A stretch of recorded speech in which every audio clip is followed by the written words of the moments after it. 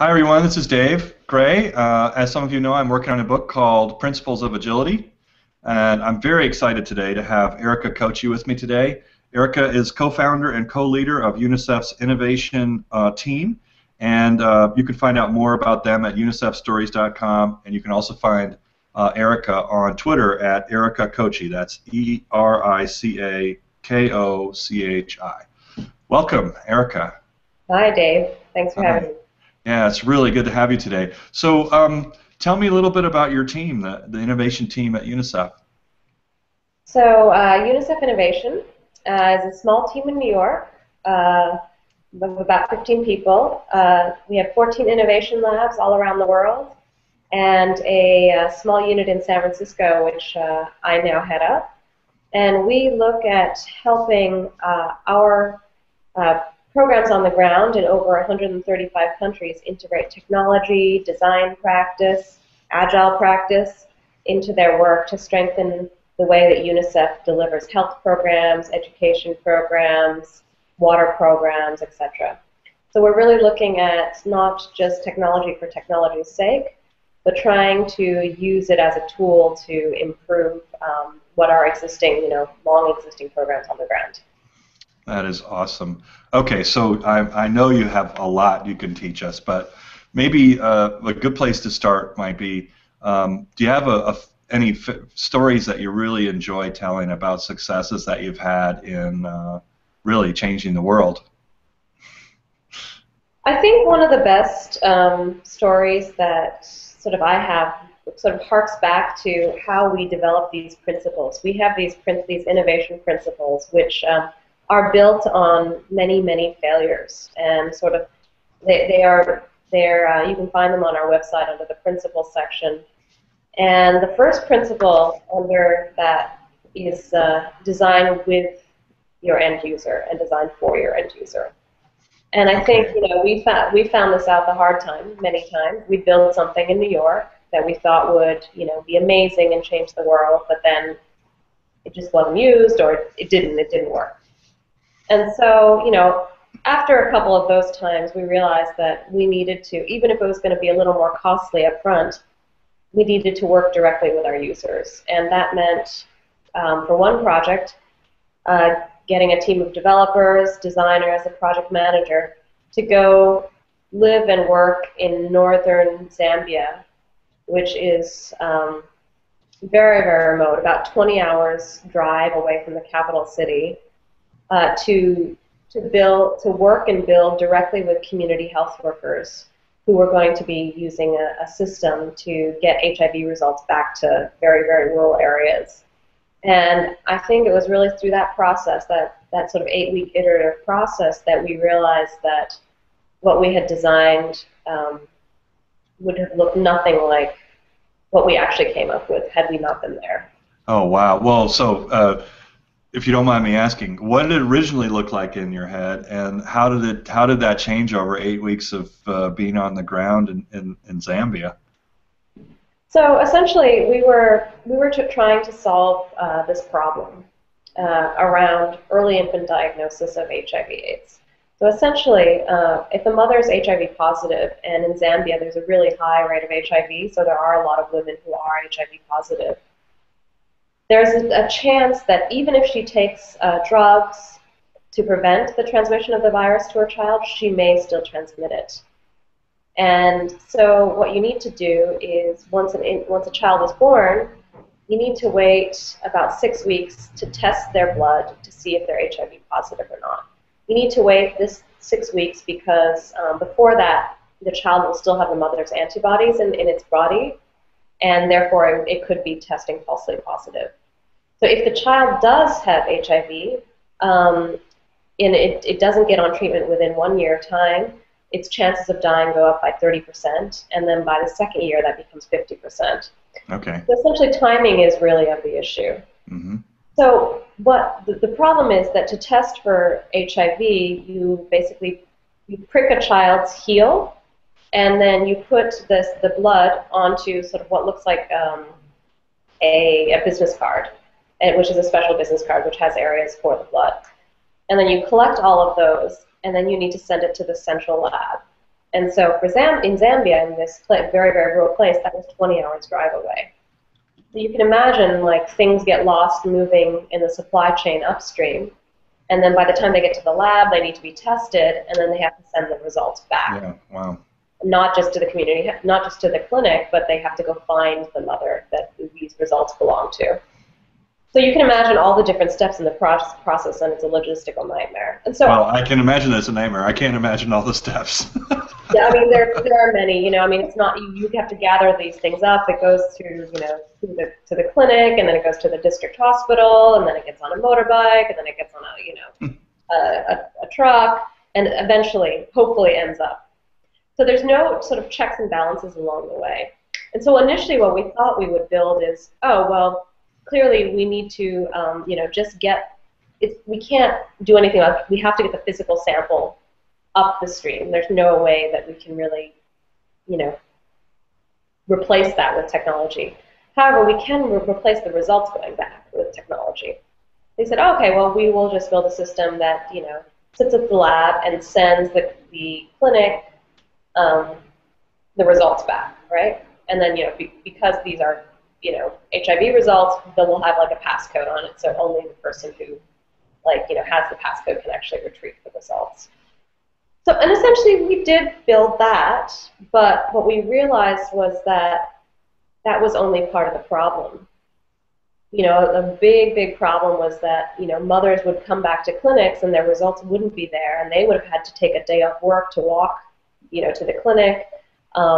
And then, that happens once or twice, and you're like, the results are never coming back. Mm-hmm. So we didn't sort of really weigh in the people factor. And because we were there for 8 weeks, we started to see sort of some of the relationships between people, technology, information, and like the daily stresses of, just trying to deal with a broken system.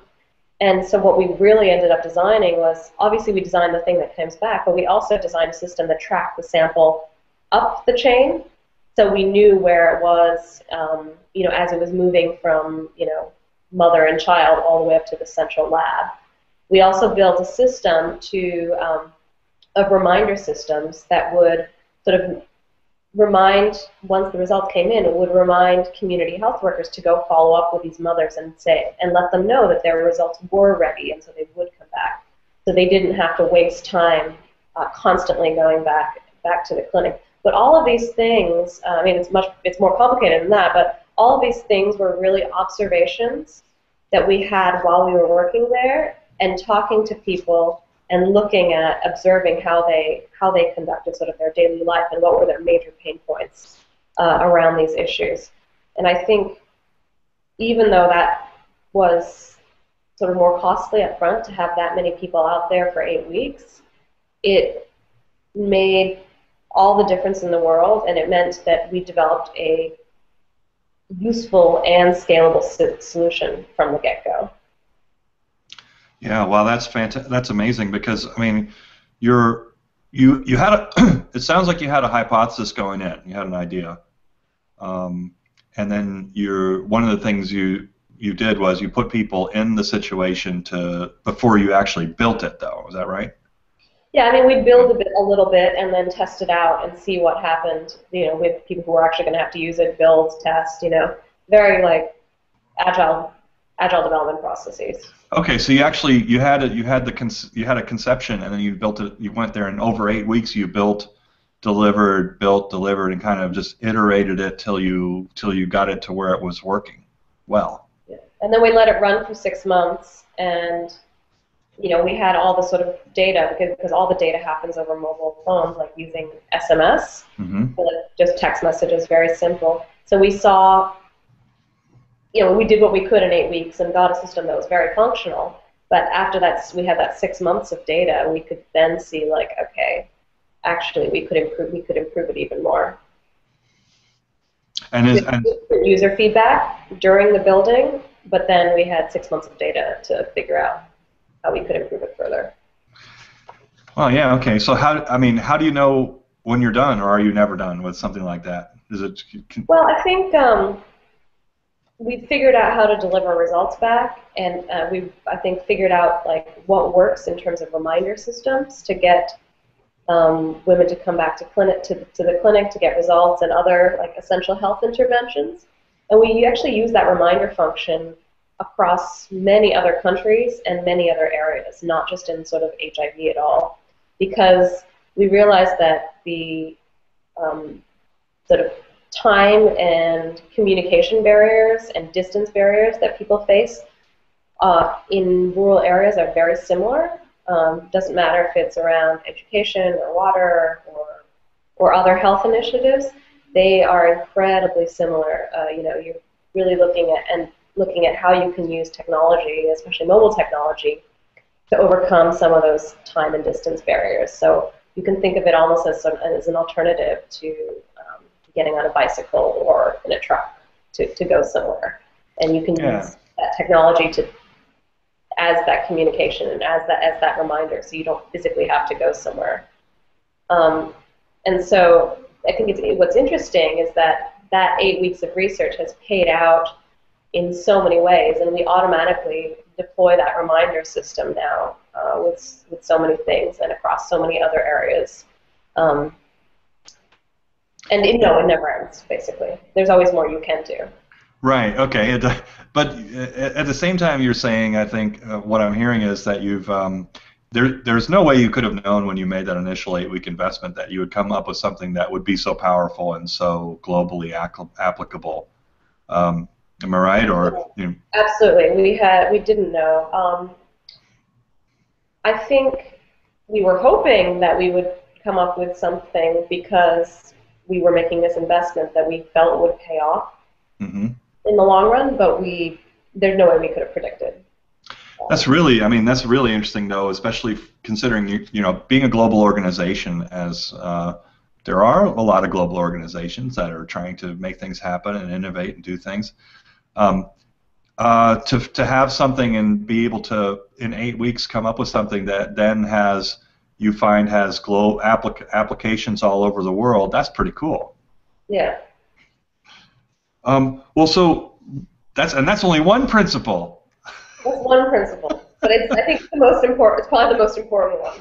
To be co-creating with people and actually be building things with them, alongside them. Yeah. Working directly with customers in a very participatory way. Exactly. Yeah. Were you there for that one? I was not there for that particular one, but we had a team of designers and developers. Yeah, I'm just curious. I was the getting the money part and the politics part. I'm curious when you do that. Maybe there are other kind of similar things that you've been involved with. I mean, how many of the ideas actually come from the customer, for lack of a better word? How many of them come out of conversations, or how do those ideas?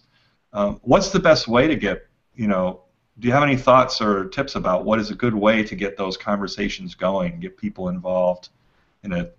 You mean to get sort of the idea that brings a product together? Yeah, let's say, you're working with people alongside them. Do you have any thoughts or tips about how to get people to open up? How do you get people who are not designers to participate in the design process? Ways that you can make it, get them to be able to, get people to be more willing to donate their time, their enthusiasm, their energy. Do you have any thoughts or tips on? Yeah, I think the first thing is, one thing that our team uses is sort of shadowing people through their daily work life. So, for example, for community health workers, my team will often watch them for half a day or a day and see like what their day looks like, and I'll be obviously always thinking of like where can I use technology, or where is there somewhere that we could shorten this, make this less painful for them. Or what technologies they might already be comfortable with or using, things like that. Exactly. Also, I think on the technology side, what's interesting is looking at how they use technology. So in the same project, actually, we were thinking like, oh, well, we're designing a mobile solution. We can only do this for clinics that actually have cell phone reception. And while cell phone reception is very widespread, in some really rural, remote areas, there still isn't cell phone reception, like in the U.S., right? Mm-hmm. Yeah. Um, and so what we found, so we initially thought like, oh, we just won't include them because there's no way that we can use the system. They have no reception. But actually, through talking to them, we realized, and just observing them, we realized that they actually own cell phones. And we're like, well, why do you guys own a cell phone? And they're like, well, I go into this larger town once a week, which has cell phone reception, to get groceries or, sell my things or, whatever. Like once a week I go into town. And during that time, that's when I retrieve my messages, I make my phone calls. And so what we realized then was like, okay, we can actually include them, but we need to make a system that works, that doesn't require a constant back and forth. You need to be able to sort of, even you can send the message while you're not in reception, but it needs to be okay that it then again gets saved in the outbox and it gets sent once you come into reception. And so we needed to design a system that worked asynchronously. Yeah, like the old days when you had a modem and you'd upload your email and download your messages. Exactly. And I think observation and look at what they're already using, what's already in the ecosystem. That's actually another one of our principles. I find that, UNICEF's not a hardware manufacturer, and our job is not to get new devices out into the world. And frankly, we don't have the support structure to be able to deal with getting new devices out, repair, replacement, powering them. So we really look around at what's already in the existing ecosystem and try to use that and try to look at what people are already doing, what their natural patterns already are, and try to work off of those. I think also building something and having something for people to respond to is really important. Talking about something in abstract is like, yeah, it'd be great to have, this new crazy awesome thing that does X, Y, and Z. And usually if you ask people, would you like this? They'll usually say yes, right? Like, would you like this thing that's going to make your life easier? People will automatically say yes. Yeah. But without actually trying it out, that yes doesn't carry a lot of weight. And so having a small, even if it's, not even a minimum viable product, but just something really simple for them to play around with, you will observe so much more than if you ask them in abstract. Yeah, that's interesting. That reminds me of the stories about Doug Engelbart, where he had a block of wood that he would carry around to show people what a mouse was like or what it could be, and it was just a block of wood, but it was in the conversations and interactions with people, he was able to get them feeling or thinking about what it might look like, and maybe watching how they might use it. So it could be as simple as that, a block of wood or a piece of foam or something. Yeah, totally. It doesn't need to be, something that's fully functional yet, but there has to be something to react to. Or like a little drawing of something on a card or something like that. Okay, so that is, and the purpose of that is to give people a chance to play with it, feel what it might feel like so it could be a prototype of even an interaction or something like that. Yeah, and like what we do is what we'd use, because we're not bringing in extra hardware into people's lives. Like we're using the phones that they already own. We're like, okay, so we set up like a server, like just with like a small modem like connected to a laptop, and we've set up a very simple system. We're like, okay, now you need to join the system and pretend that you're sending in this text message, and we get to see what happens and what breaks and what doesn't work. And we realized, for example, one of our biggest observations, and this was on an earlier project, was essentially we were sending in data fields via text message, and a natural way, I think, as a programmer, is to use underscore to sort of separate your data fields, and that makes sense intuitively when you're on a computer, right? and it's really easy for the machine to read, and it's great. Have you ever tried to do that on a feature phone? I don't think I have. It is impossible. Like, if you can find the underscore on a feature phone, like, I will pay you $100. Wow. Yeah, no, that's a nice point, because what you're doing, you're talking about, not only are you building something that people can respond to, but you're actually role playing the kinds of interactions as well. It's sort of like that you would be having. So you're almost doing kind of a walkthrough of a process, and then you are finding out things that would be kind of like deal killers if you found them out after you built the whole thing. It could be kind of things that could be very expensive to fix later if you hadn't uncovered them in that early stage. Yeah, or you just have, like, in that case, you just have usage, right? Because you Pardon? don't whatever find the underscore. Yeah, it just wouldn't work. It just wouldn't work, yeah. Well, so do you have any other stories? That was a great one. I mean, I'm sure you have a bunch of them. What's another story a success story of going into an environment where there are a lot of unknowns and coming out with something that you were proud of or feel happy about? So I can tell you about something that's become incredibly successful now, but was a failure for so many years. And, like, no matter how many times we tried to kill this product, it just kept on coming back. Okay. Like our zombie project. But I'll tell you about what it is now.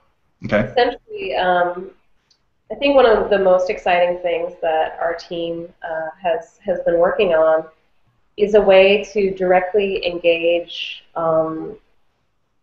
young people and have them contribute to policy making, at the national government level. So, for example, in Uganda, we have a system called U-Report, which is actually built on the same technology that the HIV project in Zambia was built on. It's a sort of framework called Rapid SMS. It's a framework for building mobile applications, essentially. And so U-Report in Uganda has 250,000 young people that get a SMS, text message question every week. So they've joined. They joined through a short code. They wrote join and they sent it to a short code. And once a week they get a question. And the question can be on anything ranging from what is your view on corporal punishment in schools, to are there medicines and drugs at the clinic, to is the water point working. But they're really about things ranging from people's beliefs and attitudes about the things that UNICEF cares about, so health, education, etc., to are government services that should be delivered actually being delivered. So based on what they answer, so let's say they were asked about, is the water point working? And they wrote back, yes, it is working. Then the next question would be like, well, what kind of water point is it? And water point, you said? Like where people get water. Okay, so like it could be a pump or it could be a well, it could be a hand pump, it could be a river, it could be, and we want well or hand pump. River usually means unsafe water. Mm-hmm. So we want sort of a closed water source. So based on that, we can see, because we have 250,000 young people all over the country, we can see sort of where people don't have safe water, where pumps are broken, and we have a map of this that basically comes in once a week in real time, and we have location.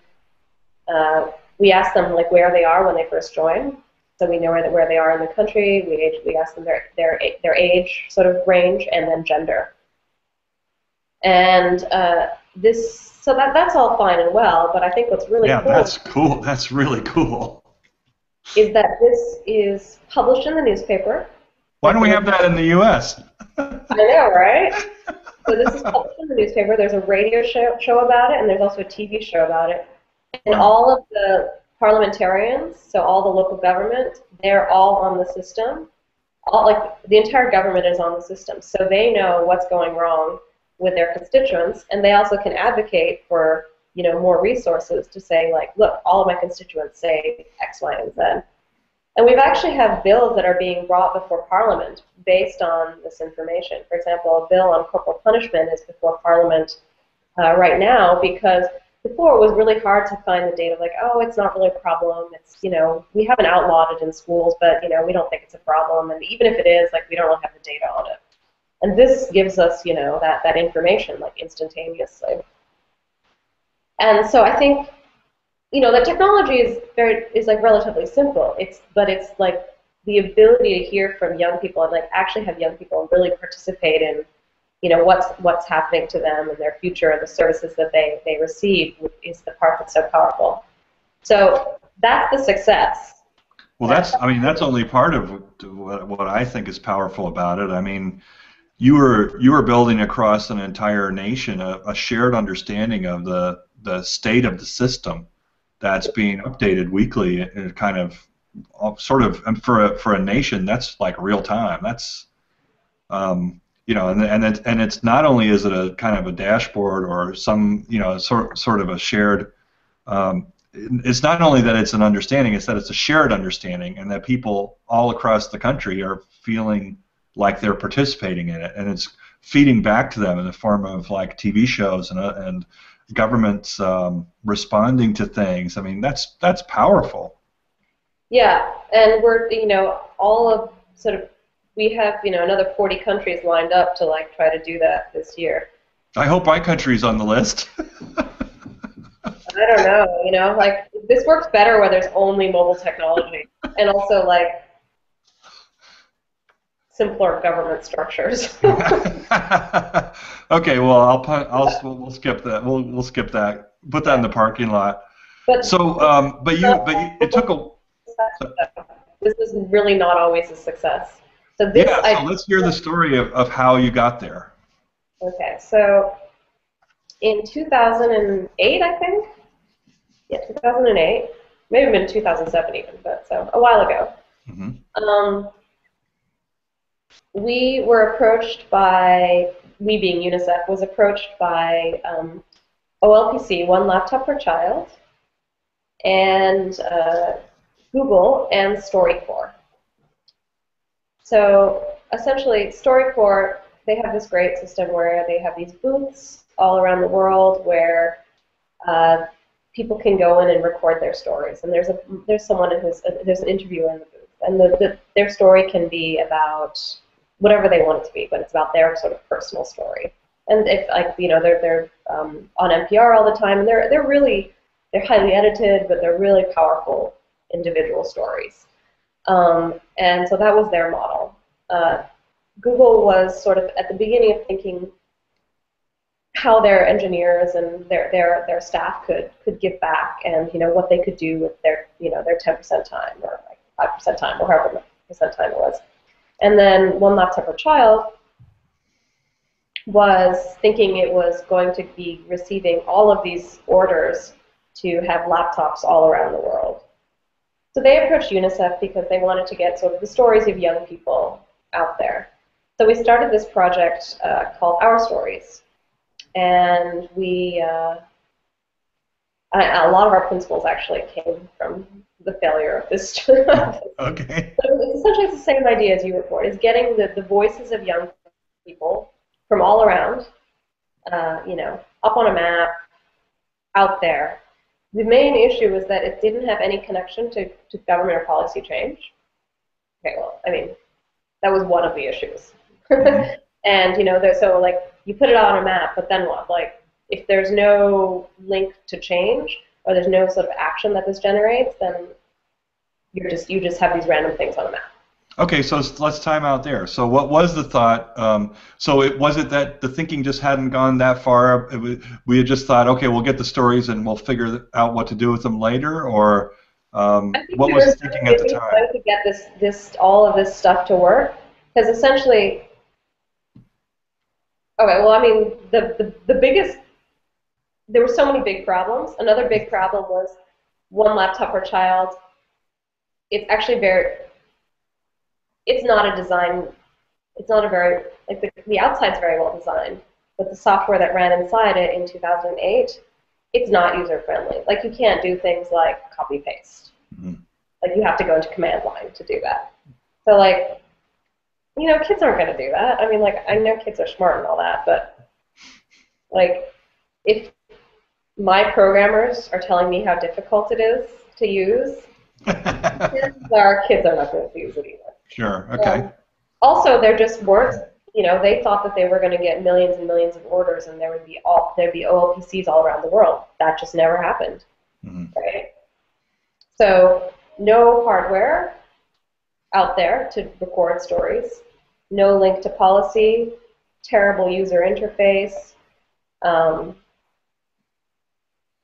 failure as a product. Yeah, I know. I wonder if that. I mean, it's interesting because you're talking about a bunch of very well-intentioned people coming together trying to make a difference, and really there's no lack of caring or wanting things to happen, but maybe it sounds like a lot, maybe some assumptions that were just, Definitely.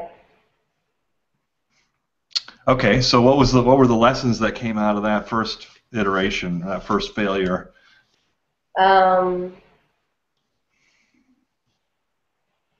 You have to being dependent on hardware is too difficult. I mean, it's great if you're doing a small pilot program, but if you really want to do something at very, very large scale, you need to work with what's out there because you can't afford and it's too logistically complicated, too pricey. It doesn't work.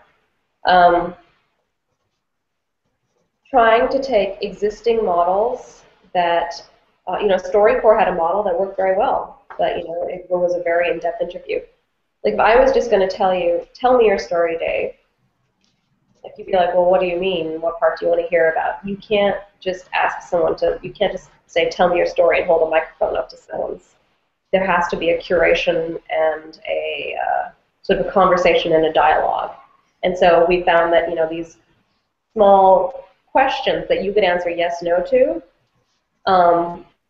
were much easier than, the completely open-ended questions about, like, tell me your life story.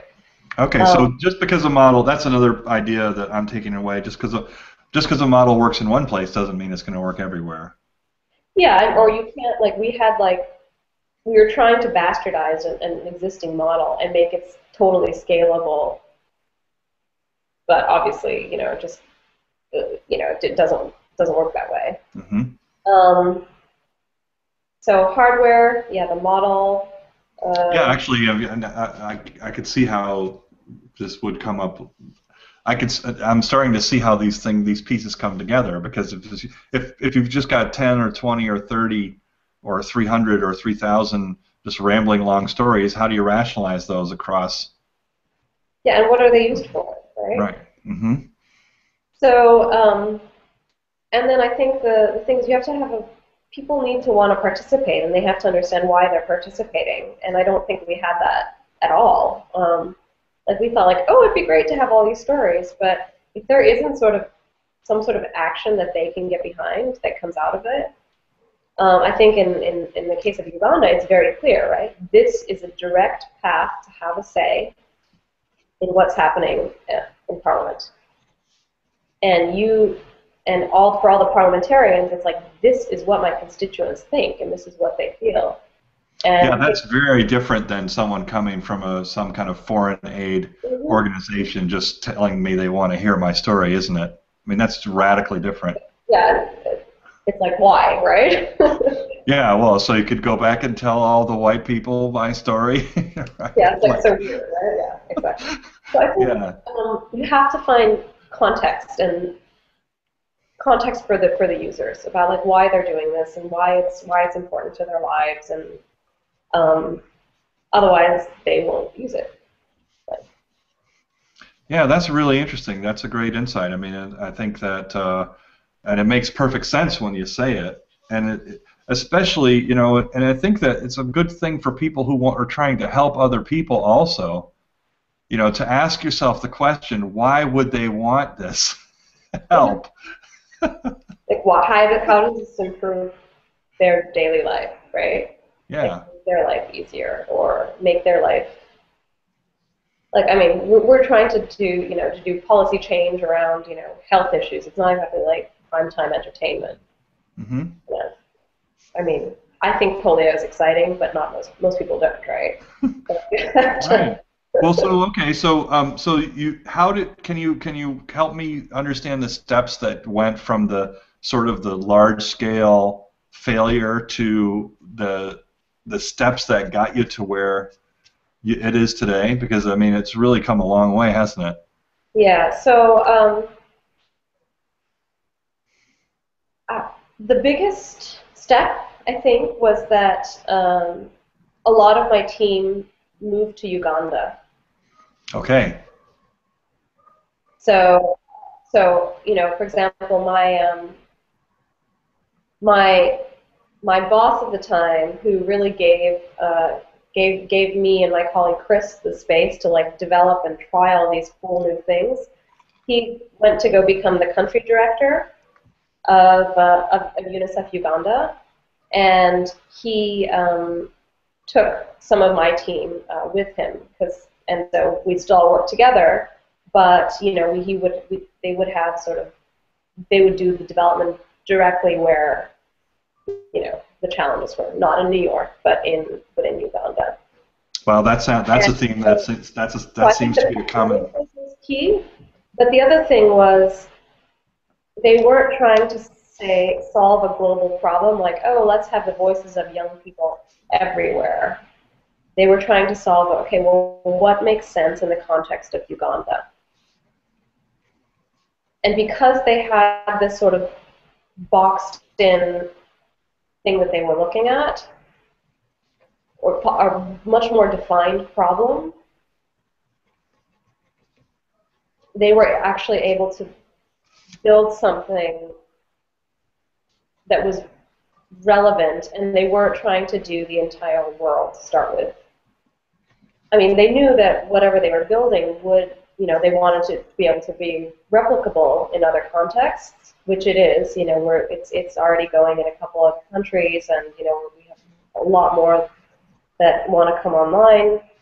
But they built something that was for that place and for that time, keeping scalability and other countries in mind, but really solving a problem that was there. Is that one of the And I principles that remember when is he that? told me he was resurrecting our stories, I was like, Sharad, please no, it was such a failure. Don't do this. Don't do this. But I was wrong. Well, what made him decide that he wanted to resurrect this thing? Oh, it was like a zombie. He kept on wanting to resurrect it, and I kept on being like, "No, we failed so terribly. Don't. Let's not. Like, this is not going to work." So he believed in something though. There was something he felt that there was something there. Yeah, I think the vision that we all shared, especially at the beginning. I was a doubter, I guess, for a couple of years along the way, but the vision that we all shared um, was that we wanted to have for young people to have a voice in the decisions that were being made about their lives. And we wanted it to be not just tokenistic, but actually meaningful. I think one thing that we often see is young people sort of being paraded in front of leaders and being like, oh, what do you think? Or, and that's supposed to be the input of all youth everywhere, which clearly it isn't. Mm-hmm. And we wanted something that just wasn't a one-off, but something like a new way for young people to engage with government. Is that one of your principles and now? I think that Sorry. what's changed since, sorry, there's a bit of a lag, so I can't. Yeah, no, I apologize. Okay. I think what's changed since 2007 and 2008 is we're seeing that when you do have a disaffected youth, things like the Arab Spring happen. So I think for governments, they're much more receptive to this as well. So one question I have is this idea is very intriguing to me that if you try and solve too big of a problem, or is trying to solve something on a global scale, that you're sort of setting yourself up for failure. It's like biting off more than you can chew in a way. But if you can start with a smaller problem that's local and contextual, but keeps the idea that you might want to scale it in mind as you look at that, that you have a better chance of success. Is that one of your? Do you have a principle that's related to that? Is that because it sounds like a principle to me.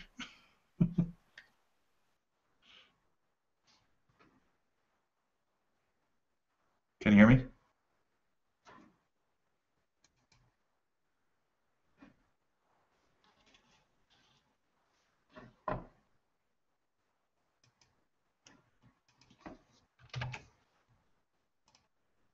Try to take it global. Oh, yeah, we had a little technical glitch there. Can you hear me now?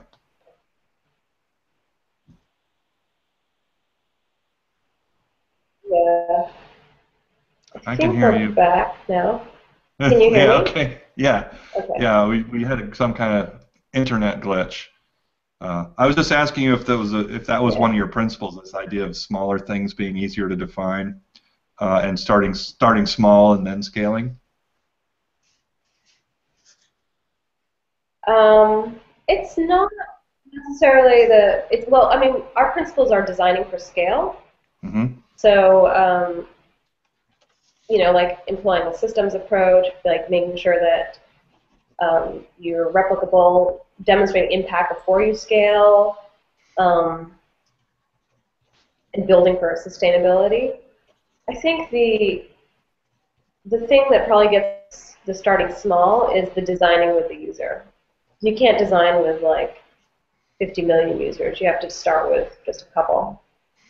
Yeah, and also the idea of demonstrating impact before you scale seems connected to that as well. It's like you want to start just by designing with people who are in a particular context for a particular use, and demonstrate that you know, and there's something in there that's about not wasting a lot of energy and resources before you know that something's working.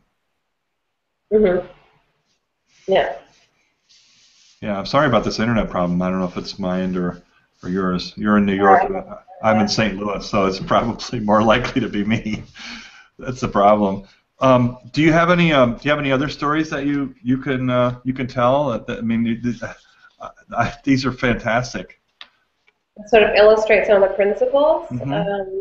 Or just favorite stories of things that you've accomplished. I mean, these are some amazing successes. I think. Just curious if you have any more you'd like to share. Let's see. Let's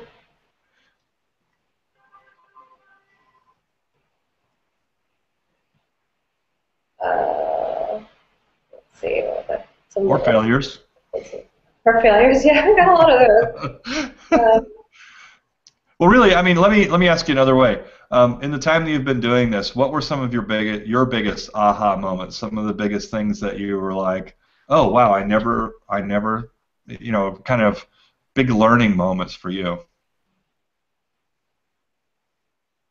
um, okay, maybe I'll go on to sort of talk about developing. I think this is someone who comes from sort of a very agile and design-driven place, and I think one thing that I've really learned, I think probably the hard way, is that if you can't align the incentives of the big players that you need at scale, that you're just really, they would see the data and like they would be like, oh my gosh, well clearly we have to like figure out, strengthen this or invest more in this or stop doing that. That's not working. And I thought that they would use the data. Right, but there was a bureaucratic status quo But they kind of. didn't. Yeah. Right. And I don't think it was like it wasn't because they felt that data was bad or anything. It wasn't the culture. So how Yeah. do you go about shifting that? What can you do when that's a Well, couple? it takes time. I think you know, people can learn to do things differently, but it does take time, and it takes. You can't be the leader in that. You have to identify another person in that group that needs to be the leader on this and to lead by example. There's no way as an outsider, like I'm not from the Ministry of Health, like I don't even work in UNICEF alone, right? Right. That I could push that. There has So to you be. build some coalition or some Mhm. network of people who are, you start to build momentum towards change. Yeah, and that takes a lot of time. It's usually political, um, and you have to find champions from within the people who you are trying to change. Um, I think another thing I see is like I work a lot with the private sector, and they will often want to work with UNICEF like through their corporate social responsibility program, and they want to pay for a one-off pilot or they want to make some investment one time, right? Hmm.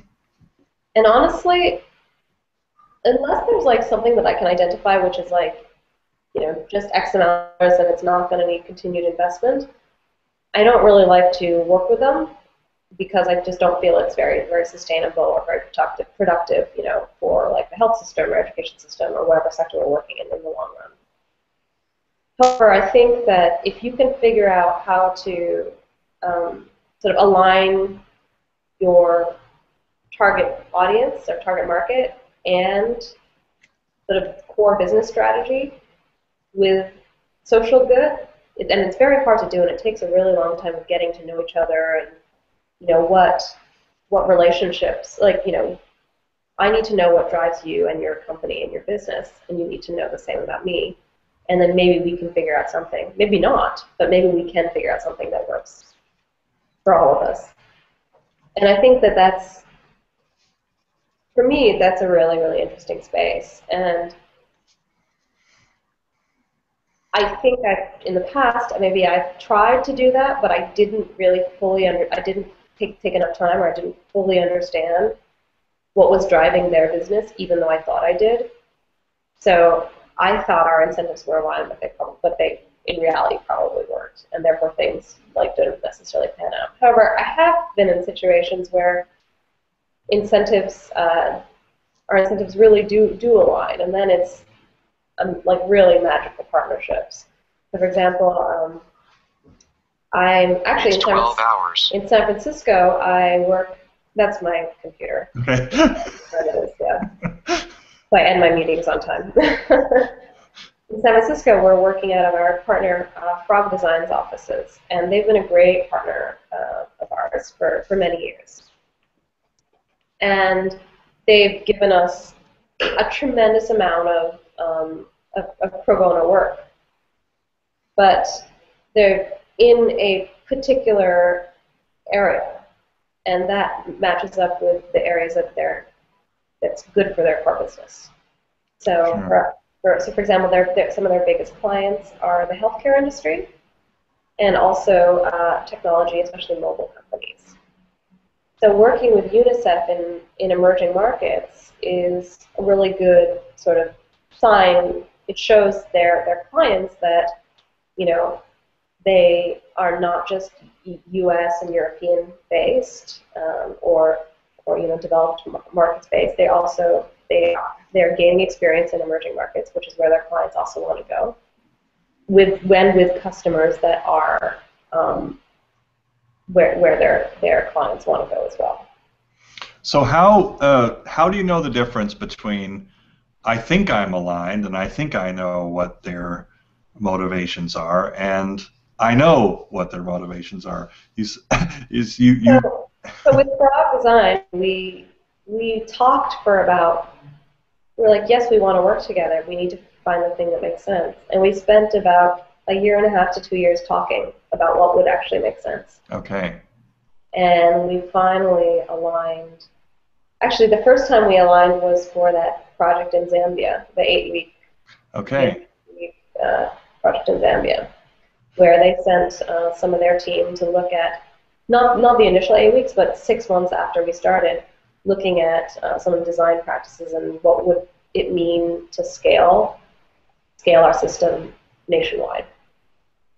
And so, so essentially they show that their main clients, that they have insights into emerging markets and to the target audience that they're working for. And so that places them above competitors. Also because all of our work, a lot of the work that they do for clients either never sees the light of day, or they're not allowed to say that they worked on it at all, because they're one of the really big corporate clients. All of the work that they do with us is in the public domain, and they can advertise about it. They can put it up for design awards, and we won design awards together. Yeah. And that's really great visibility for the other clients.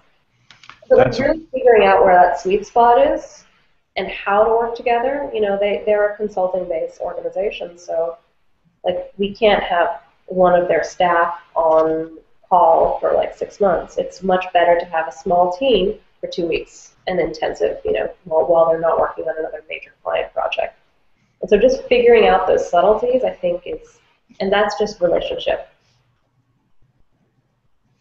Yeah, that's really interesting because, and that's a common theme in some of the other stuff that you're talking about it with people that you're trying to help and so forth, is to take the time, spend time with them, the people that you want to do work with, whether it's as a customer or as a partner. Take the time to build that rich, deep understanding of what's motivating them and what they get out of it, and then find those sweet spots and subtleties where you can create alignment. That sounds like it's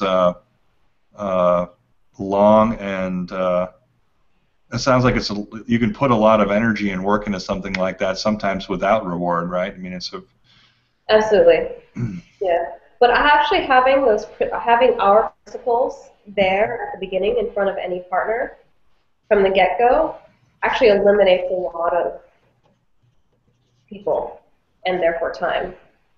So our principles they're on our website, and there's 9 of them, and usually the ones that we automatically eliminate a lot of technology companies is like when we're deploying systems, we only use open source products. Mm-hmm. And so, for example, Nokia was always like, oh, we really want to work with UNICEF, and we want to work off of these Nokia phones. And we're like, well, that's not going to work for us because, we can't get in there and change things if we need to a year from now, 6 months down the line. And what we learn here, we won't necessarily be able to just give the code to someone other country and have them replicate it. So I'm sorry. Yeah. So having the principles knowing what your principles are, and also whatever other organizations you're working with, the more that they can reveal about their own principles, or the more that you can understand about their principles, that helps you greatly in terms of just narrowing the field. Totally. Yeah. And so then you're like, okay, well, we can't work together now. Maybe in a year or so, things will have shifted. Let's try then.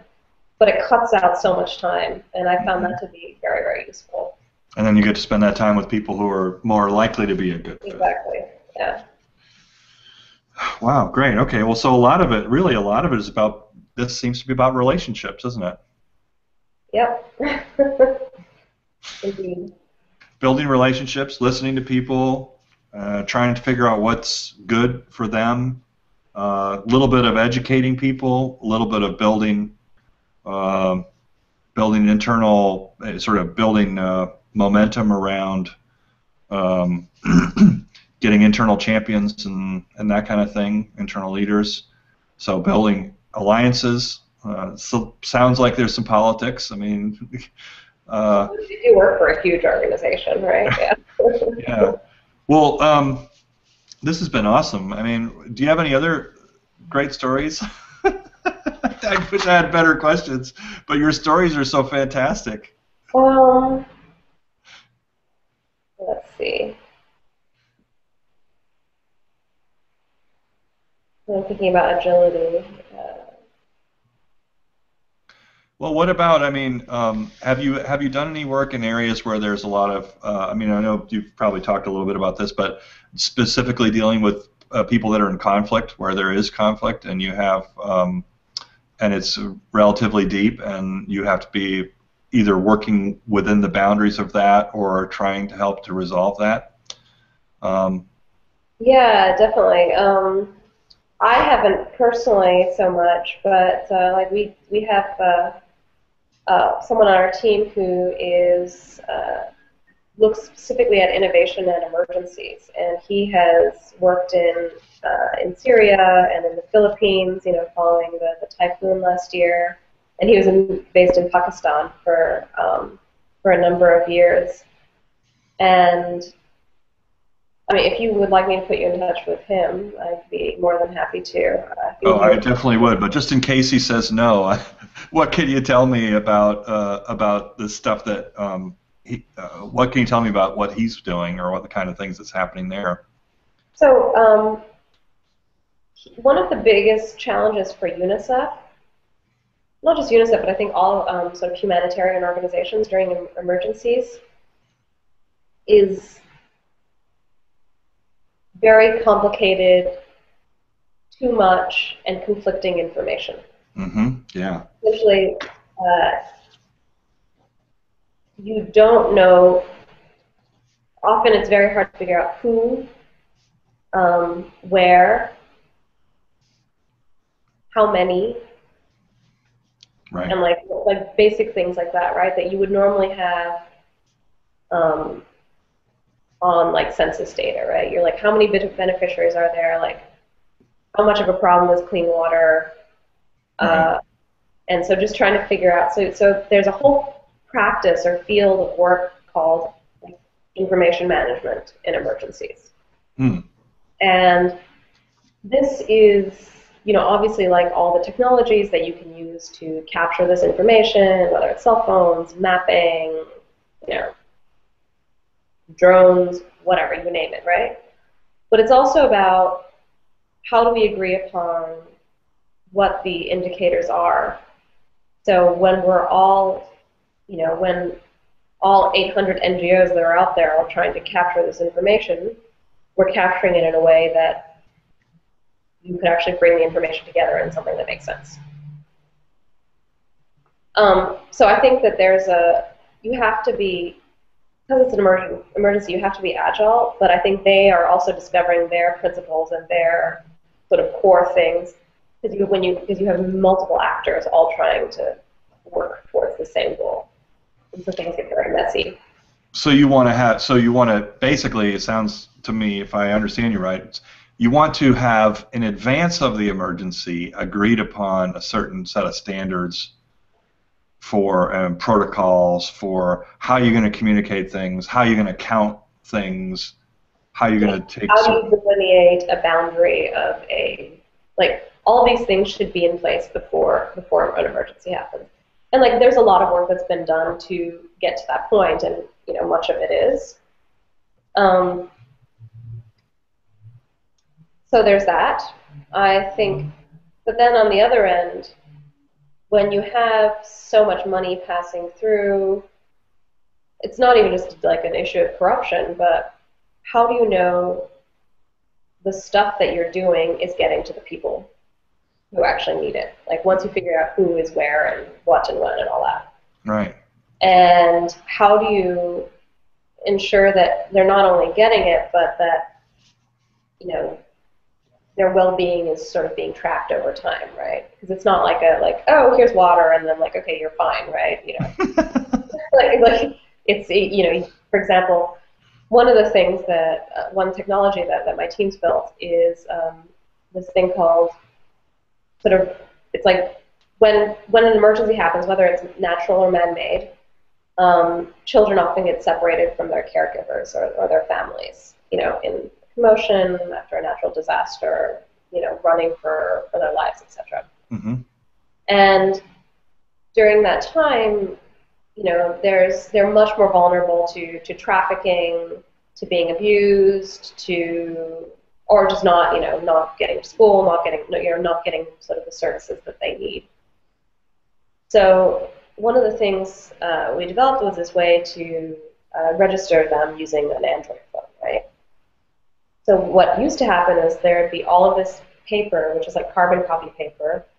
Like, let's say you're the child. I take down information about you, like your first name, your last name, what your parents' name are, the last time you saw them, where you're from, all this information. I take a photo of you, right? And then at some point later, all of this needs to be uploaded into the database, right? So someone then manually has to type it all in. Essentially what we built was a way to do this all on an Android phone, and it goes directly to the database. And essentially what we're trying to do is register them, make sure that they are safe and we know where they are, and etc. But also to eventually to reunite them with a family or caregiver. Right? And so in the Philippines when we were doing this, this was after the typhoon, so power was like there was no power, no electricity. So essentially what we did was it was really Mac who was the guy who was our team who was doing this. He got together a bunch of developers who were all like the mayor was having like some sort of tech camp right before the typhoon hit. So he got them all together and he's like, okay, we have to figure out how to charge these cell phones to register these kids. So they rigged together something which would allow them to like charge off of car batteries because there were cars strewn everywhere and their batteries were still fine. And then they also, he trained them on the whole system. But I think, his observations was that it's total chaos. Things are moving all the time. How do you take, because we developed a system in southern Sudan for, the crisis there, and then we brought it to the Philippines, and, it'll be used in the next emergency. So how do you take the system and bring it from one place to another in a completely chaotic situation? Yeah, well, I was going to ask you, how do you, if you're trying to build something for emergencies, you don't want to do, this whole idea of testing things and doing them in small pilots, you can't really do that in an emergency, right? You don't have time to do iterative testing necessarily over 8 weeks, right? Well, we did do this we tested it through a sustained emergency, which is sort of the South Sudan, Uganda, and DRC border. Okay. And so we tested it there for a couple months before we brought it to the Philippines. So there are emergencies that just go on that long that years and years and years, yeah. That's sad. But the other thing that another one of your principles just came up in that one too, which is this idea of building on what's already there, right? I mean, what's there? Car batteries. Mm-hmm. And what's there? There was just a tech conference. So, it's like we got the geeks and we got brains, and so it sounds like he was applying a lot of those principles that you were talking about earlier, is just building on what's there. And I can imagine in an emergency situation that is going to be kind of what you're going to have to do, because you're going to only have access to what you have access to, right? Yeah. No, we make all team members get them tattooed on their arms. Wow. Well, this has been wonderful. Yeah, look down. What's that? I said, in case you forget, just look down. Well, so is there anything else that I haven't asked you that you'd like to share with people about how to innovate in difficult environments? Or just anything else you'd like to share at all? I think, one of the things that's sort of innovating and difficult is finding people who are like you, because you're trying to work against a very, very big, slow-moving system, or you're trying to do something that's incredibly challenging, where it's the goal is so big and you're trying to change the world essentially. Finding your tribe, or the people who are like you, who are also trying to do this thing, I think has been the most valuable and useful thing to me. And it's doing it by yourself is impossible, and not having feedback and sort of discussions about where you went wrong and how you went wrong, and sort of that empathy exchanged and those ideas exchanged. I think you wouldn't be able to get very far. That's a beautiful thought, because you can't do it alone. And the idea of shared passion, and it's also come up in a lot of these interviews for me. That's been sort of really seems very foundational. Is that you can't really do this if people don't care. That people actually have to,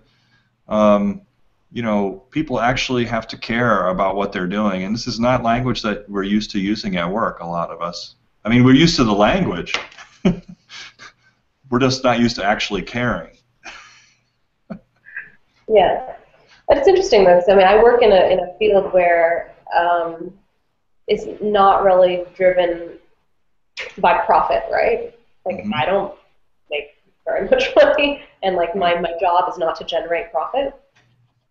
So I think that you have to look at it from very very different angles, and I think utility is, personal utility to whoever's using it, whether it's using a product or a system. I think is probably one of the key drivers.